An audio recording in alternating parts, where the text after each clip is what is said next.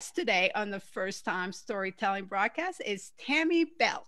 Tami wanted to be a rock star when she grew up, but couldn't sing on key. So instead, she sings the praises of others in her PR firm.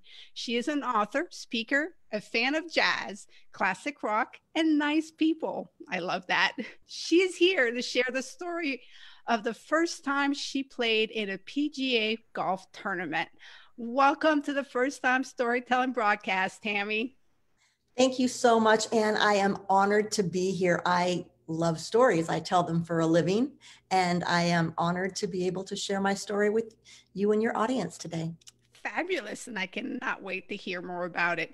Now, you mentioned that your dad was a golf instructor, so you grew up around golf. So tell us, let's start there. Yes, my dad was a PGA teaching pro. He taught here in Las Vegas for over 45 years. He taught at Muni. So I literally grew up on the golf course, way before golf was cool. And most women, and especially not young girls, played golf. So I'd get teased a lot. And I didn't care. I was kind of like a tomboy. I played golf barefoot because you could play barefoot back then. And you can feel your swing better, a half finger glove. You can feel it on your fingertips. And I just, it kind of came naturally, and I would beat men, and it was fun. How old are you when you held your first golf club and when you got your first set of golf clubs? Oh my gosh. The first set was shared between me, my brother and sister, and it was cut off golf clubs. It was, adult golf clubs that they cut. Just jump off the top for kids. Yeah, shortened it and put the grip, because there was three of us. We weren't each going to have our own set. A teaching pro doesn't make like tons of money. Yeah. And, but dad had played in some tournaments and in some PGA tournaments and sectionals and, but so that was like the first set since I could walk. I mean, I don't remember. We always went, if we wanted to see my dad, we went to the golf course. He didn't get Christmas off. He didn't get my birthday off. He didn't get holidays off. His day off was Monday. Monday. So we would go see him at the golf course a lot and, hit balls by where he was giving lessons, and he'd yell things out like slow down or take it back shorter. Or, I never got an actual lesson spot with him until I was 30. But, oh my goodness. And a municipal golf course, everybody from CEOs to casino execs to construction workers to mobsters. My dad caddied for Meyer Lansky. My mom babysat for Ice Pick Willie. I mean, it's just when you've been in Vegas that long, you just have those stories. So it was just this, collection incredible. Of people.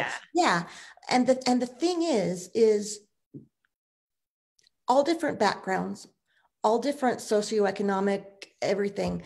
But golf is called the gentleman's game for a reason. And you literally play by the rules, and you're kinder, and you don't walk in people's lines. You're quiet when they swing. They might be gambling and having side bets and this and that, but they're respectful. And I didn't know it, but I learned a lot of lessons about life and business and how to conduct yourself from growing up playing golf, even though it wasn't cool and I got teased a lot, but it was fun hitting the ball.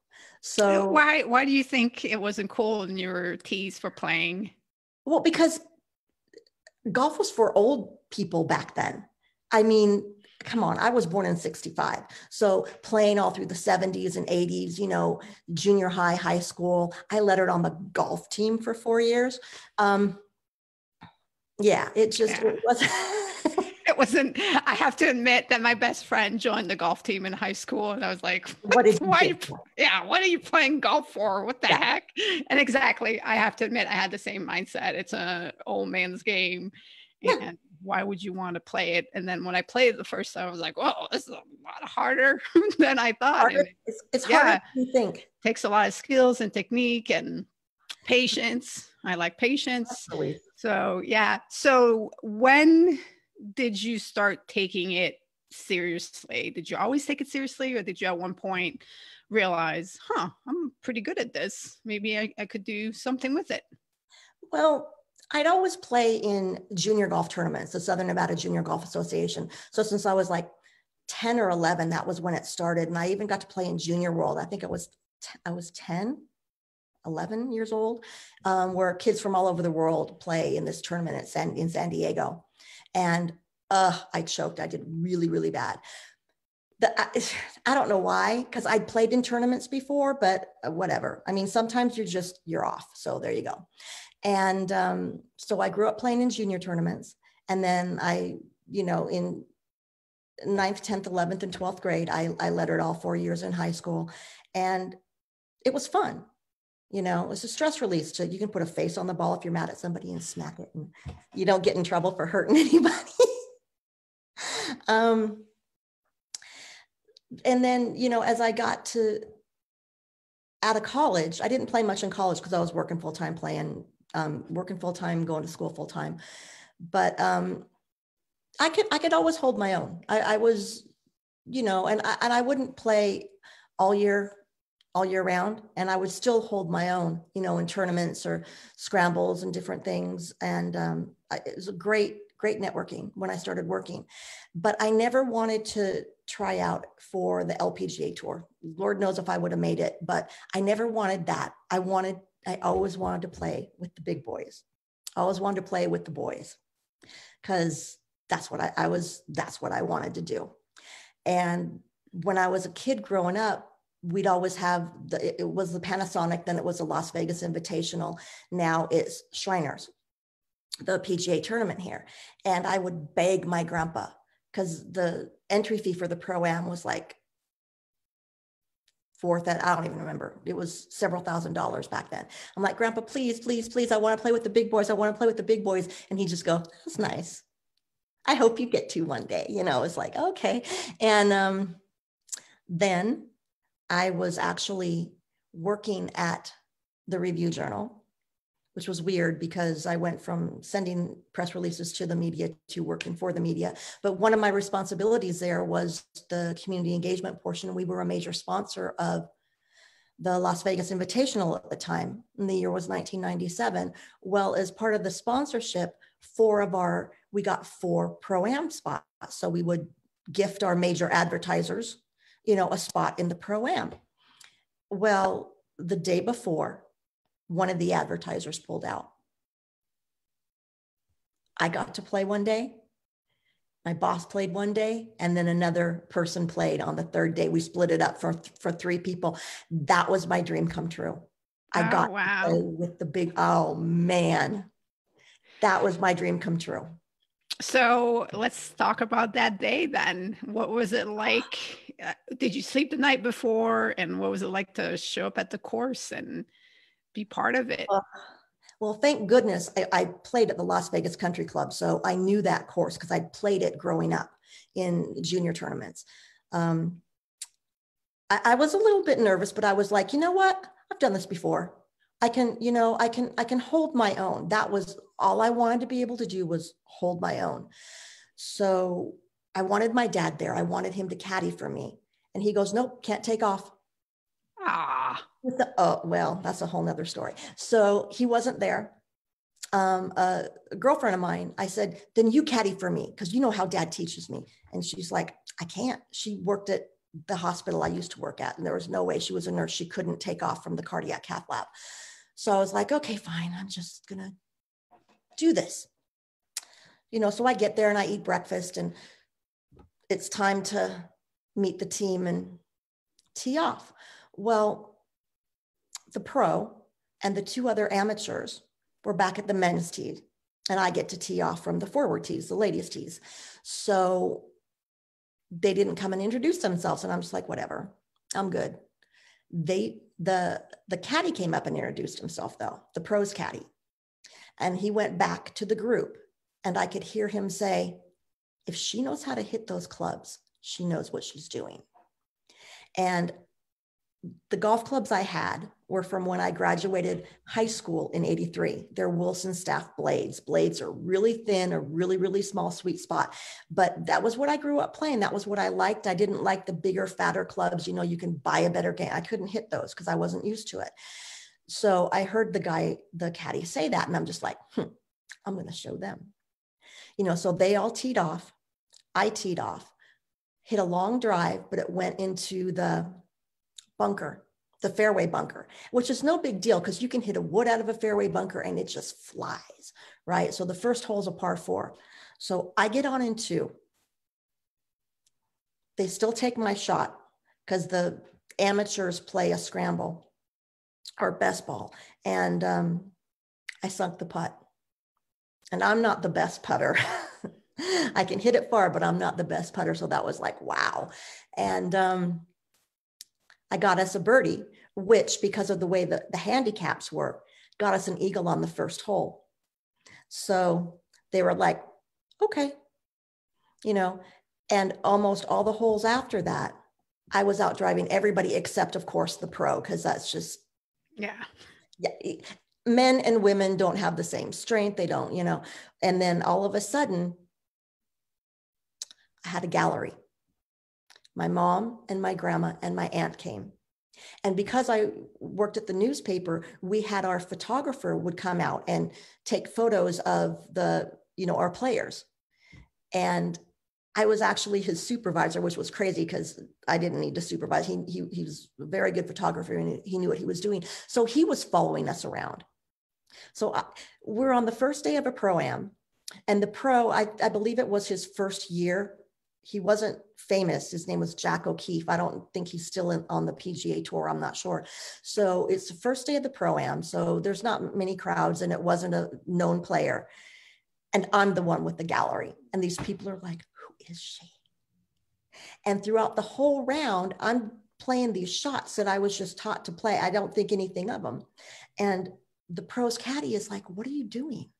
I said, well, he goes, I don't see half the people on the tour hit and it wasn't like trick shots. It was like, I don't see them, you know, hitting these kind of shots. And you just like, it's second nature to you. And I'm like, well, that's just how I was taught to play. He goes, what do you do? And why are you doing that and not playing? And I said, well, because I don't want to go on tour. And I don't think that I was really good enough, but oh, what a day. It was an amazing day. Yeah. And Grandpa had already passed, so he didn't get to see me play, but Grandma did. And that to me was just. So you ended up doing the whole thing. Nobody was caddying with you, and you it had a bit of a rough start, it sounds like, but then turned out into an incredible day afterwards where you got your moment to shine and to raise to what you'd always dreamed of. That's so incredible. I never stopped shaking the whole time. I was just like, I was used to playing in tournaments and competitions and stuff, but a whole nother level. Yeah. And when you play in a PGA tournament, the greens, they're cut so thin, it's like putting on glass. So if it doesn't go in, you're just like, oh, please, please, please don't go too far. Because it was like putting on glass. It was amazing. And we were 18 under that day. Wow. Yeah, we were 8. Yeah, we did okay. That's impressive. Okay. And, yeah. You know, it totally was not all me. I mean, it was the team, but yeah, I contributed. Oh. I pulled my weight. That's amazing. Yeah, my first golf scramble was similar, and it was with fellow Marines, and you know, they went for the male tee and I went to the female tee, and they did their thing, and then when it was my turn to go, they started talking and they're all ignoring me, and I'm like, whatever. And I'm not a good golfer, but I can definitely like get some distance on the ball. And they were like, oh, wait a second. And I'm like, yeah. Hello. And I get to play from the women's tees when you normally play from the men's tees. And I can get some distance on the ball. So quite a few times we ended up playing my ball and things changed a little bit. But it's very interesting where right off the bat, you end up with the same situation where you just ignore and it's like, Well, there's a reason why I'm here. So I'm really glad that the pros caddy saw your clubs and recognized like, oh, Yeah. she might know what she's doing. And that's the thing about playing in a scramble. People are like, oh, I'm not good. And it's like, no. You have an A, B, C, and D player. You're supposed to have it tiered. You're supposed to have people that are good and people that are less good. But the thing is, in a scramble, everybody is going to be the hero at least once, probably more, because there's going to be times when everybody's out of bounds or they mess up, or, and you hit more bad shots in a round of golf than you hit good shots, even the pros. And that's the whole thing. It's how you recover. Yeah. It's only one shot. It's only one decision, one mistake, but it's how you recover. It's not the whole round. A mistake, it doesn't define your life or your career. It's one thing, and it's how you recover. And Right. that's the whole thing. You play shots, you play strategic, just in life and in business, it's the same thing. And you are going to have your opportunity to shine. You are going to save the day, probably more than once, but at least once. And you are on a team for 5 hours with people that you wouldn't get a meeting with. And you learn a lot about people when you play golf with them. Plato said, you learn more about people in an hour of conversation than in an hour of, you learn more about people in an hour of play than in a year of conversation. You get to know if they cheat, if they lose their cool, if they can laugh at themselves. You learn how people are when they play golf. Golf or any game. Like, I mean, just playing a board game with someone Yes. for an hour is going to tell you so much about them. And like, I it's been forever since I played golf, but if I am going to play golf, I'd much rather play in the scramble because of everything that you just said and playing a full round of golf by yourself definitely takes a lot more time, and it's exhausting. It's draining. I mean, it's not an easy sport. Playing a scramble is a great opportunity, like you said, to, you mess up, that's okay, because you have other teammates and you get to shine, and it's a great way of playing golf. So go to drive-in, at least learn to hit the golf ball, and then find yourself 4 or 5 people and go play a scramble around a scramble. And ideally, I mean, I love what you said at the beginning as far as what you learned from life, from the game of golf and being on the course and the people that you've got to meet. And so with your dad, did he hear about the game and talk to you afterwards? Yeah, I called him afterwards and I let him know. I sunk a 60-foot putt, which was like amazing. And he laughed because he'd always try to make me practice putting because I didn't want to. And he's like, you what? And I'm like, I sunk a 60-foot putt, so we talked about it. And, I was hurt that he wasn't there, but, I mean, he said, I can't just cancel my day at the last minute. And I was like, okay, so I might've been more nervous actually if he was there, but nobody knew my swing and nobody could just he could say one thing and it'd be like, boom, that's it. He told me one thing and I knew what to do. But he also taught us, because he couldn't give us lessons all the time, to look at our shadow to see what we were doing wrong in our swing. If we couldn't feel it, we could see it. And we would know how to correct, because everybody has their own certain things that they typically do wrong. And, once you've done it wrong enough, you know how to fix it. So. Well, it definitely sounds like he was with you. He was in your mind, and he was in all those years of training and all those years of being on the side and screaming over how to fix your swing. And his students going, slow down, get your wheel behind the ball. So do you still play now? It's either time or money. And I actually back up to a golf course, but I haven't played for several years, not since we scattered my dad's ashes. And it's just because of time and money, but I will definitely get back to playing again. And I still have my Wilson staff blades. And I think that I'll just re-grip those, because I like them. Yeah. Why? If it's not broken, right? No, Why fix it if it's not broken? I can't play And the oversized clubs.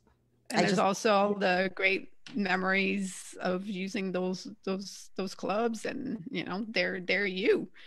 they're mine. Every uh nicks on the clubs from playing out at Nellis Air Force Base and going into the off the off the fairway into the desert. And when you go to swing and then you hit a rock and then it takes a little ding out of your club. I mean, just stuff like that is just, Yeah. Well, once the golf course started reopening, and oh, it's a great way to reconnect with clients, and then find ways to maybe teach and mentor some younger generations to learn how to golf, and the great life lessons of what can be learned on the golf course, and how to network on the golf course and do all yeah. those great things. Yeah, playing charity tournaments. That's what I always recommend to clients, because one of the things that I do is help companies get involved with the community, because it builds relationships, Yeah. And so playing in charity tournaments is something that I definitely recommend. And I've helped friends. I don't want to teach golf.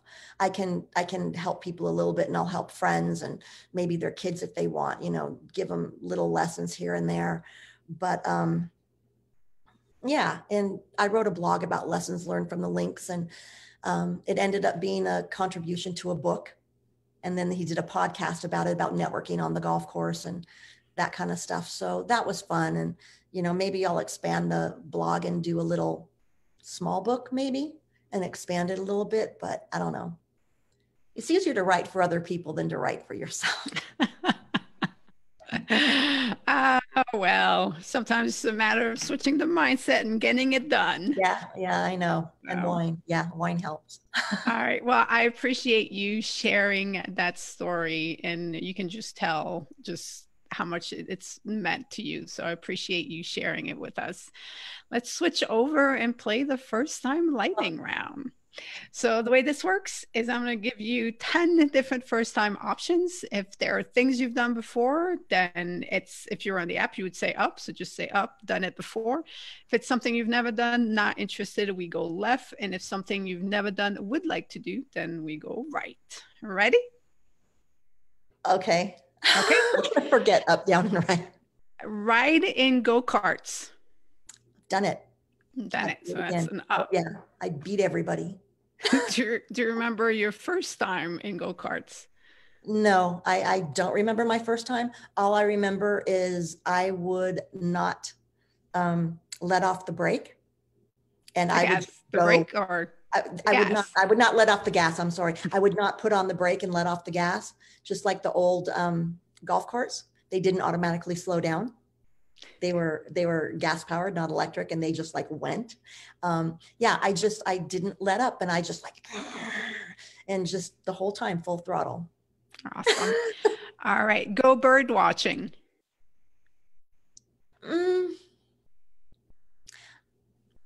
Nah, not just bird watching. I'll watch them when I'm outside, but no. No. Okay. Buy a painting. Yes. What's the first painting you bought? Oh my gosh. When I bought my house in 95, I wasn't sure, like, different things that I wanted on the walls and stuff. And all of a sudden I never thought about it much. And then all of a sudden it was like Picasso, Cubism, because it makes you look at things from different perspectives. So it was at an auction, and it was a Picasso lithograph. And yeah, it's like 3 goats playing a flute. Yeah. You knew that. That's what you wanted. Right. All right. Ever fired someone? Yes. Yes. Volunteer for the Red Cross. Not the Red Cross, but a lot of charities I've volunteered and been on boards and volunteered a lot. Okay. Go on an Alaskan cruise. No, I want to. I've been on a cruise to the, Cabo, that cruise, but not the Alaskan cruise. So that's no. a right. Let's add to the list. Yeah, that's on the bucket list. Take, well, we call it the 365 first challenge list. I don't like bucket lists. I am against bucket lists because they're focused on what to do before dying and they're Oh, not. So I'm about all about maximizing what you get out of living, like what you can do today that you've never done the to memories. maximize, change, and improve your life. Yes. Take an Uber or a Lyft. Yes. Do you remember your first one? I think it was only one. I was on a business trip, and that's just how we got from the place that the conference was to where we were going to go eat. And it was just, Okay. So somebody else ordered it on their yeah. app. Okay. Yeah. Play handball. I would. Okay. So that's all right. Swing on a tire. Oh, yes. Tire swing. Yep. Yes. Play the saxophone.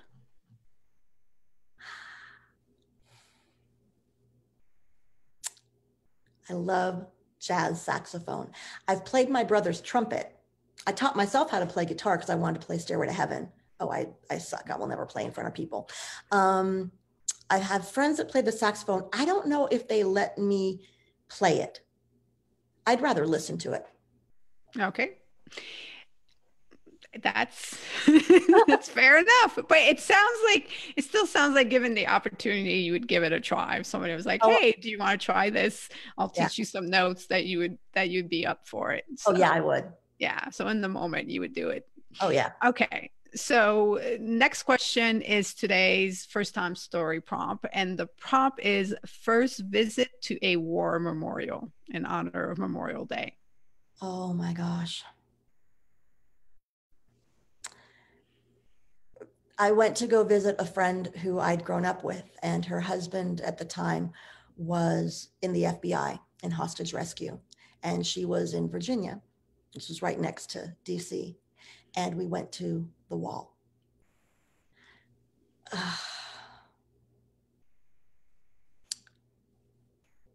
That was so, yeah, I know. It's like, yeah. I mean, I was born in 65. So by the time the war ended, I didn't understand it. I was too little. It's powerful.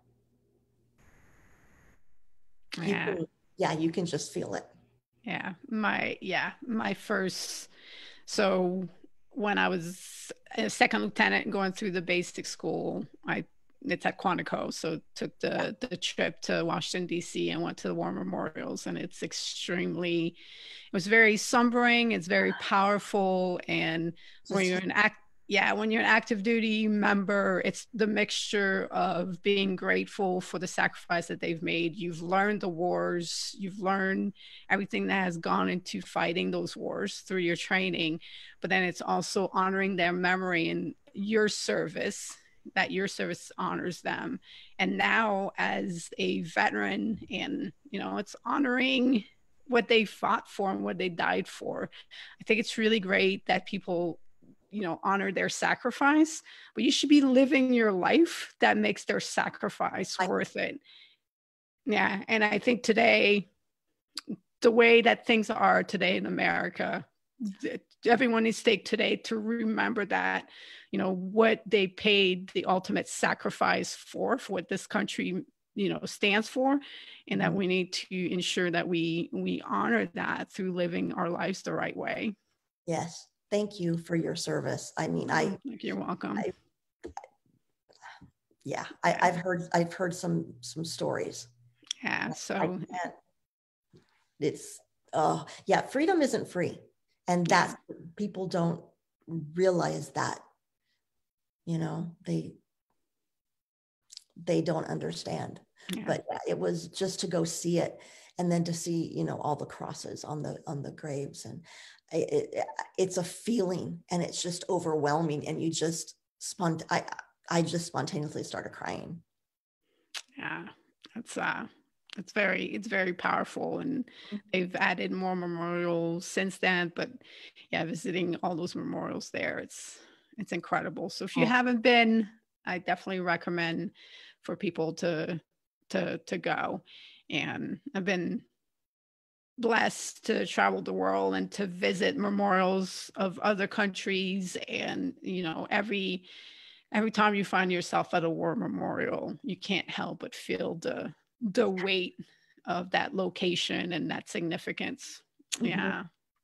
All right. So last question is, how have you been making the best out of the current situation with the pandemic? Oh my goodness. Well, I've worked from home since I started my company in 2002. So that's not different. I live alone. I work from home, but it's different because everything's online now. The networking, I work alone and I love it. And I love the flexibility, but to not go to a networking group. I miss hugs from people. That kind of connection. I can still go on my walks and, you see people and, every once in a while you go to the grocery store, or you get something delivered, but it's different. And I'm used to working from home. So that wasn't like a disruption for me. And I actually have been busy because I launched an online course and I had to get a new computer. So that, all the fun of that with the upgrades and the transfers and and my tech guy works in Oregon. So I'm used to doing that virtually too. So it's the same, but it's different.